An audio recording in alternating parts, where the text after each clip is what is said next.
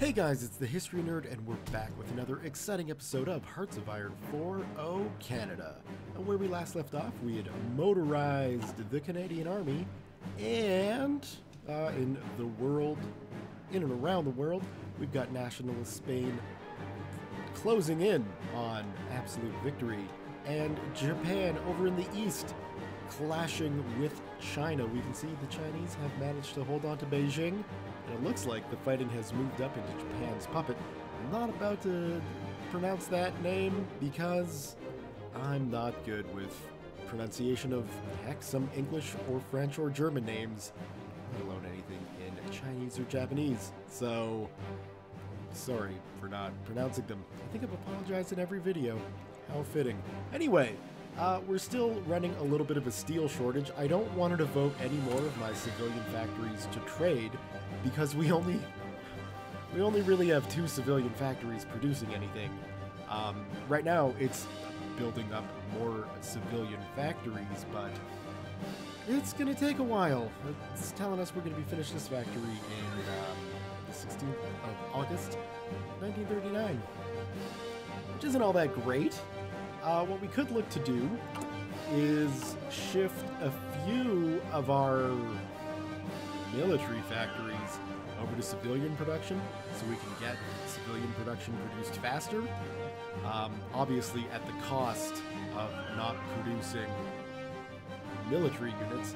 I think if we were to do that, we'd take the trucks and, well, the tanks are with infantry. So I guess we would have to take one of the truck factories and one of the infantry equipment factories away and shift that over to civilian production. Or we could cut back on production and end some trade deals.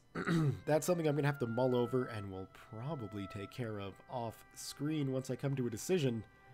For national focuses, we're going to just keep going through the infrastructure and construction tree. So we'll get infrastructure effort 1 and 2, construction effort 3, and then probably the 2 research slots, but we'll see how that goes. We're kind of running out of time. So, or we could shift over too to something like early mobilization. So what are we sitting at? Consumer goods factories at 30%. So if we switched over to early mobilization, that would drop down by 5%. And the construction speed of new factories would go up then. I think I done goofed. On the plus side, we'll have this group of infantry done relatively quickly, and that'll give us a full, complete corps. Will it? Doesn't seem right. 4 infantry. I guess I'm just going to be putting them in blocks of 4. I don't know if I like that. Regardless, I'll figure out a way. Yeah, you know what? Well, I think I've hamstrung us. We can work towards getting the production up as we continue, but I really want that Canadian military done. I don't know. We'll see where things sit once these guys come out and how I'm feeling about that. Other than that, what do we got for tech coming along? We're almost at improved machine tools, so we should probably figure out what we're going to pick after that. Very likely some kind of industrial tech. That would be a very good idea. Speak of the devil.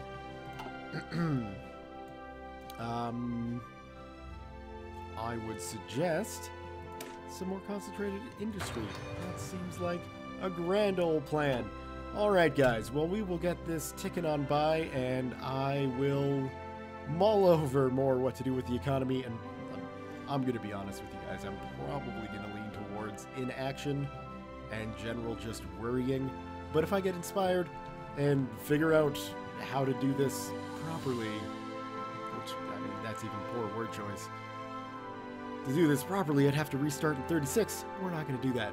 We'll continue on with what we got, because, I mean, we're still sitting all right, and our Navy's even slowly getting better, too. So I'm going to be back when I've got something exciting to share with you guys. See y'all in a bit. All right, we're going to enact early mobilization. Why not? We've already got conscription. We can get some mobilization going, and that should assist over here.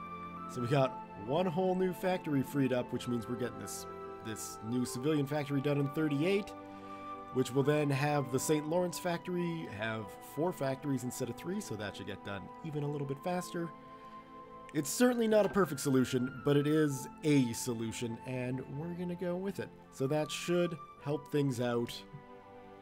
Not immensely, but enough to make me feel better about myself. And really, that's all that matters. So, we'll continue with our military production as is. That's good. We've got a nice stockpile built up. Well, we're going to be getting a nice stockpile built up of infantry equipment. Slowly getting on the tanks. We should be replacing there, though, right? Like, if we take a look at your buildup, you've got 12 light tank 2s and 48 light tank 1s. So, all right.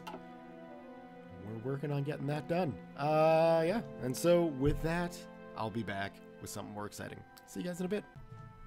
After a successful coup d'etat by the local Nazi party in Vienna, German troops have crossed the Austrian border and taken control of the country. No fighting has been reported, and the German soldiers were greeted by cheering crowds in the cities. In a speech before a massive crowd at the Heldenplatz in Vienna, Hitler announced that the Anschluss of Austria annexing the country into Germany.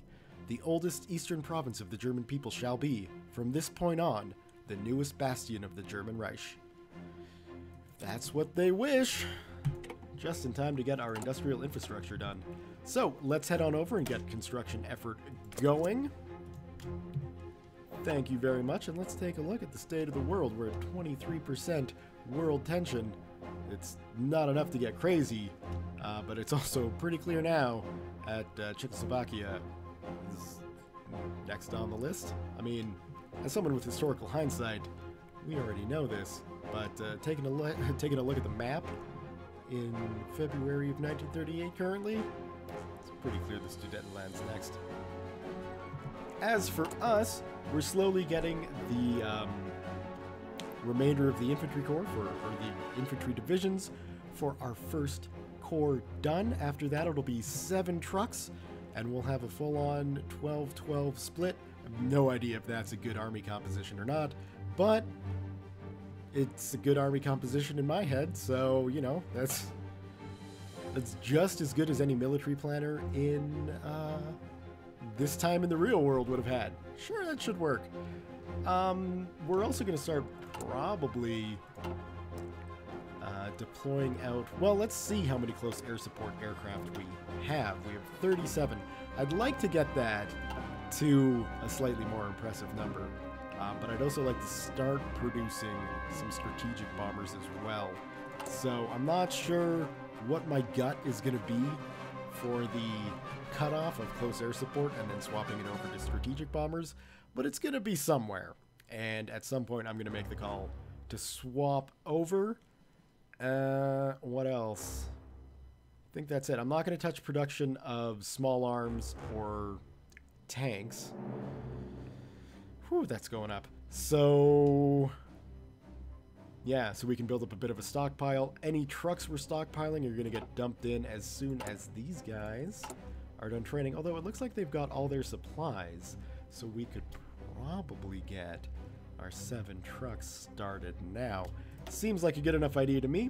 We'll only need 1 round of this. 1, 2, 3, 4, 5, 6, 7. Perfect. Southern Ontario. Lovely. We can see we've got enough equipment stockpiled already for 4 of these guys to start training right away. That's exciting.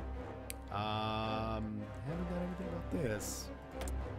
I'm likely not going to. We'll keep the reduced production speed while we get these worked up. I think that makes the most sense. And how's tech doing? I've started researching the improved infantry equipment because it's about that time. And then once the signal company gets done, I guess I should redesign my trucks to use it, and then we'll have to get those guys built up, but we're very, very close to having at least a core group of infantry that we can actually utilize out in the real world. Now, I had a request to possibly send in some troops to assist Republican Spain. Here's the thing with democracies. We can't send volunteers until world tension is at 50%. And apparently we'd need at least 30 divisions before we could even consider sending any sort of volunteer force. So I really do hope we'll get to 30 divisions sooner than later. I don't think we'll get to 30 divisions soon enough to help out the Republican Spanish. So it's a lost cause. It looks like Spain is going to go fascist. Such is the way of things. It's out of our hands.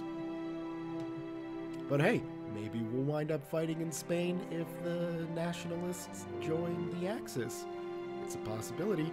Anyway, as time ticks on, I guess 9 days. Can I kill 9 days of just random rambling? I don't know. I guess I've already killed one, so that's something. What else? I guess we could talk about the general plan for when war does break out. Now, I'm of two minds. If the situation along the French border is looking like Germany's having some issues pushing in, we'll throw our corps right onto France, right onto the front lines, probably up here in the lowlands, and assist with the defense of France and also possibly the pushback into Germany. If that's not the case, and it looks like France is going to fall pretty quickly, I think our best course of action would be to actually land in North Africa and start assisting the UK with clearing out Italy first. Now, the reason for my thinking there, and I'll just slow speed down a little bit and let it tick by while I talk, but my thinking for that is, well, I should probably, well, we could do that too. We'll need that. One of the, like, once you get into the situation if you want to land in Europe, obviously if we've got an ally still there that we can, you know, drop down in ports and walk across and join a front line somewhere in their country further east, that's great. If that's not the case, then we're going to be looking for a better way in to Europe. And as you can tell by my mouse movements, I'm of the opinion that the best way to get into Europe, if you can't friendly land in France, that's a new term I've come up with, is to come in through the Mediterranean. So the way to do that would be, obviously, first secure North Africa, get Italy out of that continent completely, then push up through the Mediterranean, which, thanks to Britain's relatively all-right presence in the region, especially if we include sections of Italy, should provide a relatively easy spot to land in Europe. So I'm thinking, obviously, we go in, we take Sicily, and do that whole thing, and from there, you know, the Italian-German border won't be as defended as, say, the Atlantic Wall or the French-German border. So I think Italy's really the belly of the porcupine, if you will, and that's going to be the best way to do it. So it's all situational dependent. Start making up even more words and terms. It's all dependent on the situation. So if we can safely land in Europe, we will. But if that's a no-go and it looks like Europe's a lost cause, then I think North Africa, through the Mediterranean into Italy, into Germany, is going to be the best way to go. I'm not going to be doing anything in the Pacific. My allies should have a handle on that, and I'm not really planning on doing anything. Well, I guess that's really the Pacific or Europe. That's about it. So Africa's going to be our ticket into Europe if it has to be. If we can assist on the defense of France, we will. But yeah, I personally would like to avoid a Dieppe-like situation. I don't think anybody wants to go through something like that, video game or not. So I'll be doing my best to avoid that. How are our troops? It looks like our armies may have come on down, so let's get you added. Oh, we're getting close. We're getting close. You've almost earned a commander and a name. Army 1. Soon. And everyone else is good? Good. Our fleets, I'd really like that to be like 600, but what can you do? And just ticking away. We're almost done in Southern Ontario. That'll be a big help. All right, guys. I will see you. Right, we're good? We're great. I'll see you guys when something exciting happens. So one thing I should probably go over briefly while I'm actually utilizing this system is I want to take this 10th District Militia away from Winnipeg and bring them up into Southern Ontario, because I'd like to have the army operating closer, and when it gets time to hop on boats, I don't want to have to wait for a unit to cover this much territory just to then cover this much territory to hop in a boat and leave. So, there's two ways you can go about moving your troops around Allied territory, or probably conquered territory as well. You can do the old-fashioned thing, and you can say, hey guys, you know, walk it. Get walking. And so they'll march, and you know, they won't lose as much organization. They'll still lose some, and it'll take them some time, and they can happily march. Or what you can do is go on here for strategic redeployment. So, boom, we can turn that on, and their speed is going to go up, but as you can see, they suffer a 90% penalty to organization. What this is using the infrastructure of the state that they're in to travel instead of just walking. So we can get down here much quicker. They won't, when they get there though, they'll be disorganized as all hell. So you don't necessarily want to move people using the infrastructure if you're, say, shifting them right to the front and want them to fight the day they get there. But if you're moving them from, say, Winnipeg to Southern Ontario, it's probably good to put them on a train instead of have them walk across. So it's one of... Okay, so that's just the new strategic redeployment ways that are in the game. So there, let's not get reviewy on this. We've got some political power to change, and I think we will go with our well, yeah, let's go with our industrial concern. Is that a good idea? Let's just check. Chief of Army, what do we got? Old Guard, probably not. Army Defense, Army Offense.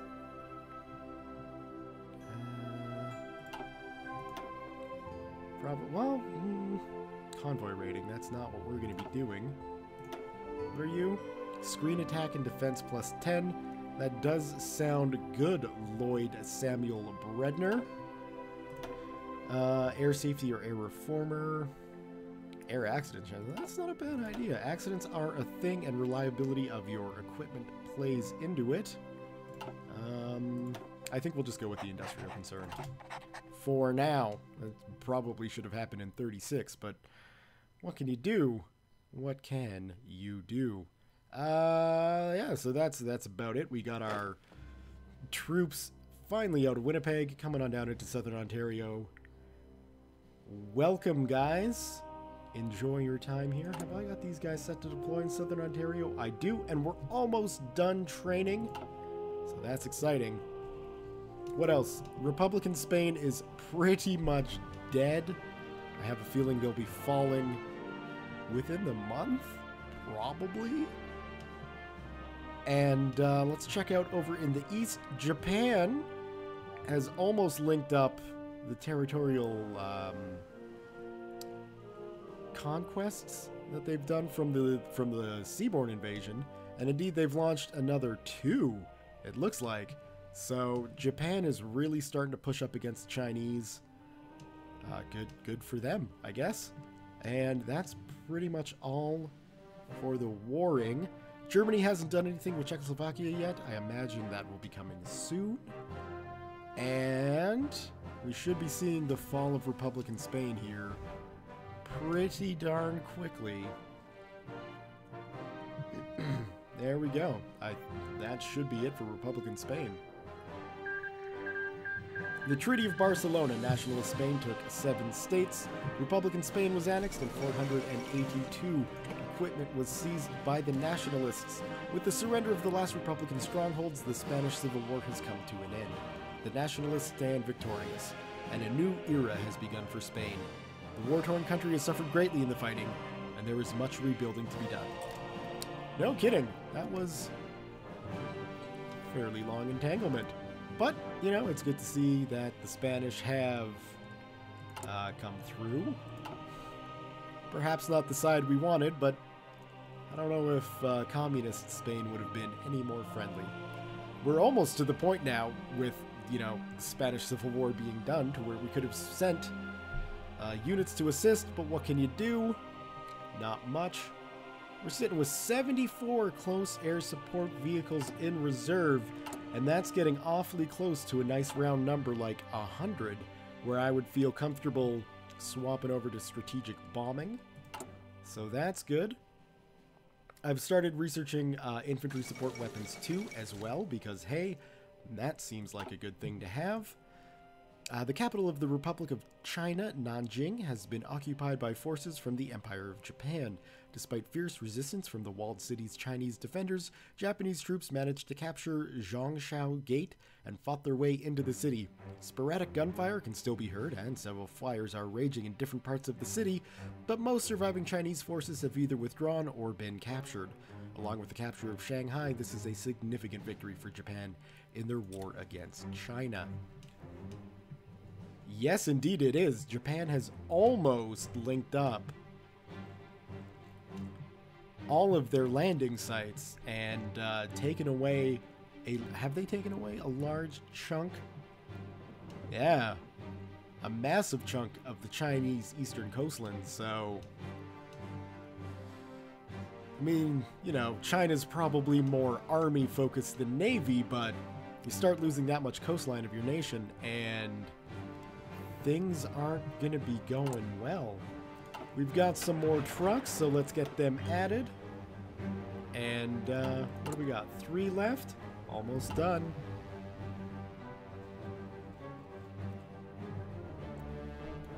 Almost done. Oh, we got another one. Let's get you added in.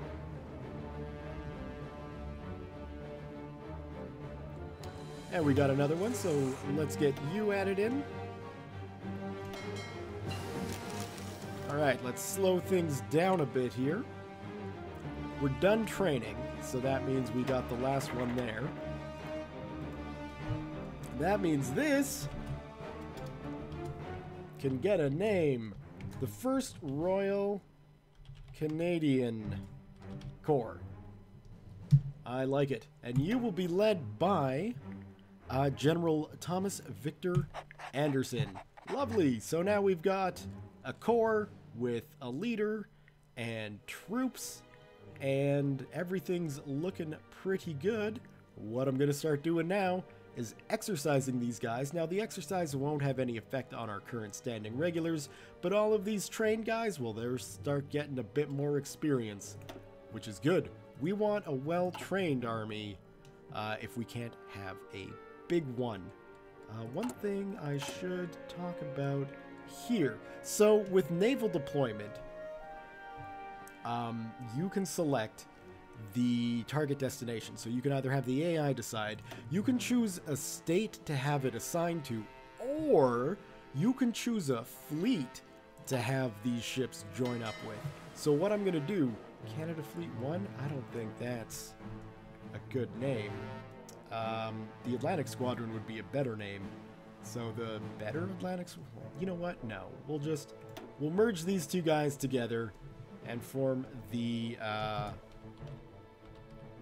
Atlantic Squadron. There we go. We can also, you know, assign a leader to, and we might as well get Admiral H.T. Ballygoram here, who's got a spawning chance of +10. We'll put him in command. And now we can go back to our Ottawa Class 1 ships and say, hey, instead of just deploying to Nova Scotia, how about you deploy to the Atlantic Squadron? Now, I don't know if that'll deploy the destroyers to the Atlantic Squadron if the Atlantic Squadron is out patrolling, but it is a handy way to make sure certain ships go to certain squadrons that are in the same port. Let's say if you've got a split between submarines and surface vessels, you'll probably want to keep your submarines, you know, going into submarine flotillas, and your surface vessels going into surface vessel squadrons. Just makes sense to me. We are going to need some new research. And I think possibly some towed anti-air or anti-tank. I'd lean more towards anti-tank guns, actually. We should probably get those researched sooner than later. We've got no divisions training. That's okay. We'll build up a bit of a supply before I start getting going on the second infantry corps, who will be, of course, because we've got the Royal Canadians. We don't want the Quebecers to feel left out, so we will also have the Vandus make an appearance. They'll be my second infantry corps. Why are you putting units on the border there, U.S.? You got me all nervous. You haven't gone fascist on me, have you? Good. The neighbors. Yeah, sure, steal info from us.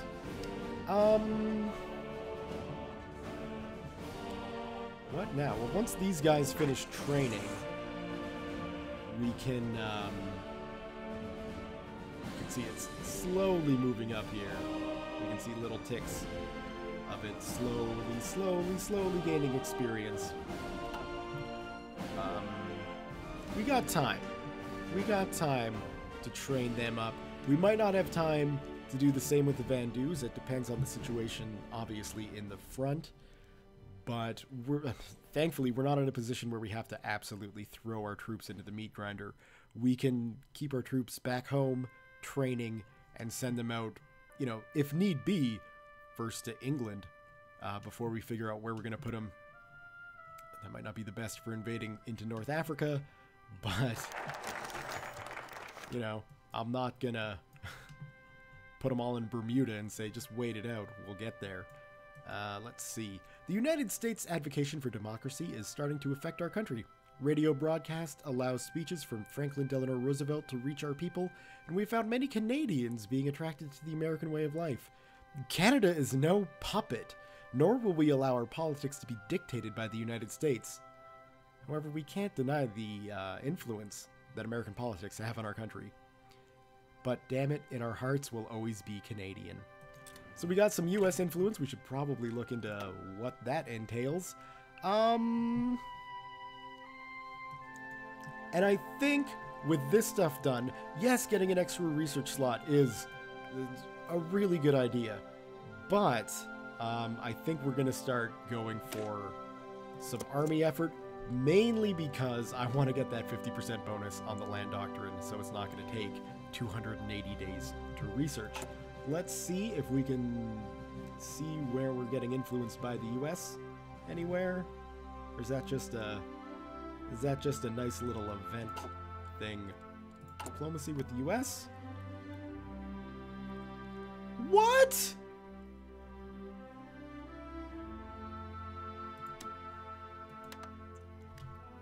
Plus 20?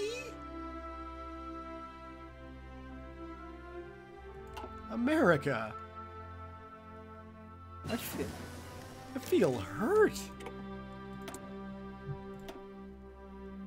Plus 20, that's nothing. Come on. Probably should have been researching these a long time ago. Let's get construction one up. Oh, this has not been a very heartwarming recording break, has it? The Americans are influencing us and we love them, but they hardly know we're here, and I've been ignoring a very vital section of research. Still, it's better to discover it in 38 than 39, and it's better to discover it in 39 than 40. So, we're not boned by any stretch of the imagination, and this is precisely why I picked Canada to do my first real run of the game. It's a brand new Paradox game. I don't understand it as well as I should. Canada, you're a forgiving country, and we're not going to lose because I was dumb.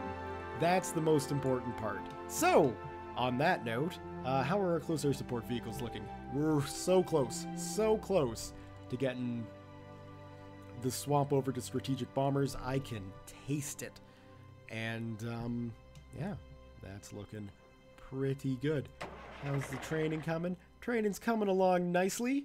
It'll be nice to have a full corps of regular troops ready and waiting for whatever the world throws at us. And I'm going to be back when something more exciting happens. See you in a bit. German demands for the Sudeten territory in Czechoslovakia, which is home to a considerable German minority, have been intensified. At a summit held in Munich, Germany, Britain, France, and Italy sought to find a diplomatic solution to the so-called Studenten crisis. Czechoslovakia was not invited to attend.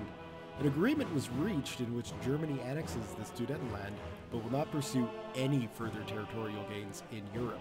Mr. Chamberlain spoke to crowds in London.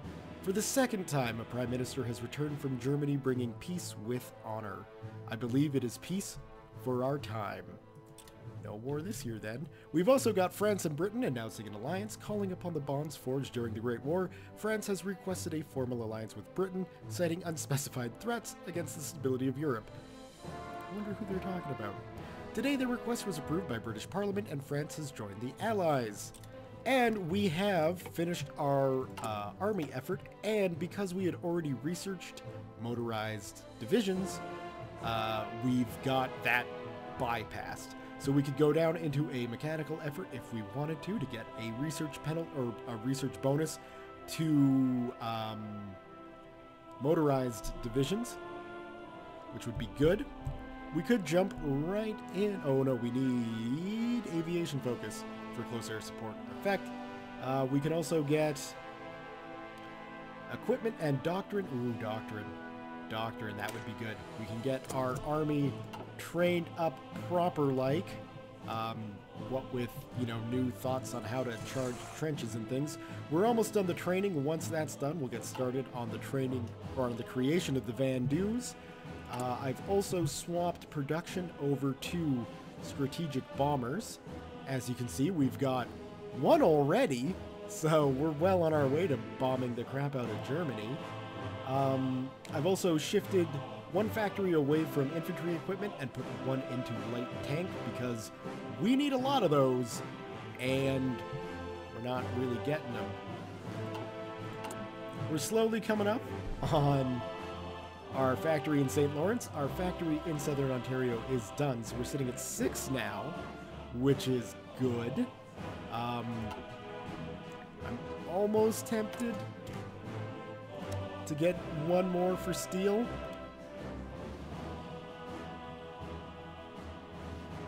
Because we're going to need steel, right? So I'm fine doing that now. And I mean, this has gone down to June instead of April, so it's still not great, but it's nowhere near as bad as it used to be. So that's good. I just want to get these guys done and trained up. But let's go take a look over at Europe. We can see Czechoslovakia has been, you know, pretty reduced. Most of their defensive fortifications in the hills have become German, and it's really only a matter of time before you know what I mean. What else is going on? That's pretty much about it. If we take a look around the world, Italy's getting a little bit confused as to what to do in Africa. They did have a front line against the UK here, but now that France is involved, they're getting all silly. And they're pulling a lot of their units out of Ethiopia itself. So I don't know what the Italians are thinking for Africa, but that might be the easiest route and front line that opens up. We can... What kind of theorist can we get? We could get a military theorist?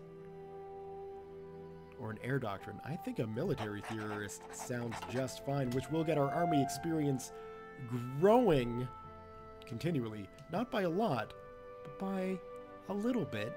So that'll be helpful later on once we start needing to upgrade our infantry units. Come on, guys. You're almost trained. We can get there. And it's nice that France has joined the Allies. That's incredibly helpful. We can now see just what the heck is going to be going on in this front. And obviously, both sides are digging in pretty heavily. We can definitely see some armored units on the side of the Germans, as well as a couple of mobilized or motorized divisions. All of these guys are mobilized. What am I talking about? And France is just slamming people up on the border, telling them to get ready to defend and train up. So that's good to see. We've also got France fortifying the Italian border, which makes sense, and probably also why so many units from Italy or so many Italian units from Ethiopia and Northern Africa are coming up to the French front there. And as I was saying in my little strategic talk, that's going to be the border to push into. That's years away. Obviously, we need a war first before anything happens there. And way out in the east, Japan has almost strangled China from a shipping perspective. And they've almost got a border here with Hong Kong, so we're almost going to be able to see some Japanese units walking around. They're still having quite a time getting inland, but they have taken Beijing, and I would imagine that's well defended now.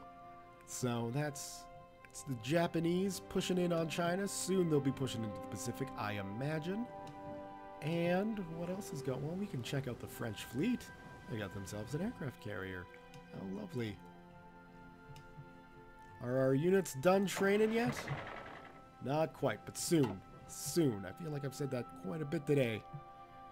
I'll continue to. Basically, I'm killing time while these guys get trained up. It might take a little bit longer than I had initially thought. How's our research looking? Soon, we'll probably shift over to anti-air, although I don't... Again, hoping the RAF takes care of things, although I don't know the state of things in Italy and what sort of fighter defenses the UK will have there. They'll have something. I don't know if it'll be enough. That's really the trick of it. Because currently, our fighter forces are nowhere near what they should be. Of course, we might be able to snag some Lend-Lease Spitfires or Hurricanes from the British and train up a Canadian Air Corps that way. Speaking of, we've got 4 strategic bombers now. Look out. Canada's coming for you. And we've almost got 12 destroyers, which is great. We got our... Oh, that's definitely not the window I was looking for. This is the one I was looking for. So, is there anything here we might... I mean, we might want to push ahead into improved artillery, but I think instead we should start going down the grand battle plan doctrine. So right now we've got trench warfare, and needless to say, we don't necessarily want to continue on just fighting in the trenches. But this is the route that the Commonwealth armies take. We are going to be true to that. This has gone from 280 days to 99. That is much appreciated. That is going to give us a planning boost. So I'll be able to talk about that more in depth once we get a front line to actually use. And as tempting as it would be to draw a front line around New England and shift the Canadian Corps into that, I don't think that would end well. Speaking of, I've been spending some political power improving relations with the United States. We're now at 114, which is better. It looks like when you improve relations, it costs 10 political influence to start, and then it ticks 0.2 off per day. It brings you up to, I'm going to say 100, and then starts taking 3 back a month. So, you know, that's something to keep in mind, but 114, 125, that's pretty good. If we compare that to, say, our dear friends in England, you know, we like the Americans better than the British. Let's start improving relations with England as well, then.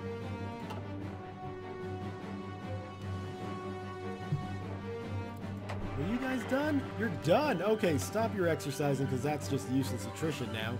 So we've got the full Royal Canadian Corps up to regular. That's great, great fun. Now it's time to start planning out for the Vandus. So, what we're going to do is we're going to train blocks of 4, and we're going to have 3 of them all going into Quebec. And we got most of the infantry equipment up. That's great. We'll get those guys going, and that should get us the Vandus eventually. I don't necessarily think we need more than 2, certainly not to start with. I think 48 divisions of Canadian forces, if we can get that much at war start, into North Africa will be more than enough to do what we need them to do, especially with them being as well trained as they are. Not that I wish to brag. And taking a look, one of the big problems we're going to run into initially with stuff in North Africa is probably, yeah, sure, why not? Air support. So with our close air support, I think we'll be able to base them out of Malta before we take someplace like Tripoli or Benghazi, or is Benghazi even an airfield? There's no airfields in North Africa? Okay, well, moot point. France is an ally. We'll be able to base our close air support out of Tunisia, and they'll be able to assist us there. And then our strategic bombers, they're just going to be based out of England and flying over into Germany that way. I don't think we'll necessarily really need to worry about strategically bombing Italy. Well, it would probably be an alright idea to get their production down and hurt. For obvious reasons, Germany's going to be the focus. The thing I'm going to do, I'm going to move the 5th Militia out. Actually, we should move the troops out of Montreal as well. And send them down into, well, why not, Toronto. Actually, pause that. Take the train. That way my Vandus will be in Quebec. Just because that's the way it should be. Anyway, for an episode of Hearts of Iron 4 with no warfare, I think it's gone on long enough for today. We're getting close to war. Every day we get closer. I'm feeling more confident about Canada's military position. I'm still a little concerned with our economy, but that's something we can sort out while we fight, which is nice. So, on that note, I'm going to leave the episode here for today. So, how many times did I say so? Thumbs up if you have enjoyed today's episode. Leave your comments, questions, concerns, thoughts, jokes, musings, what have you below. Thank you all very much for watching, and we'll see you guys next time.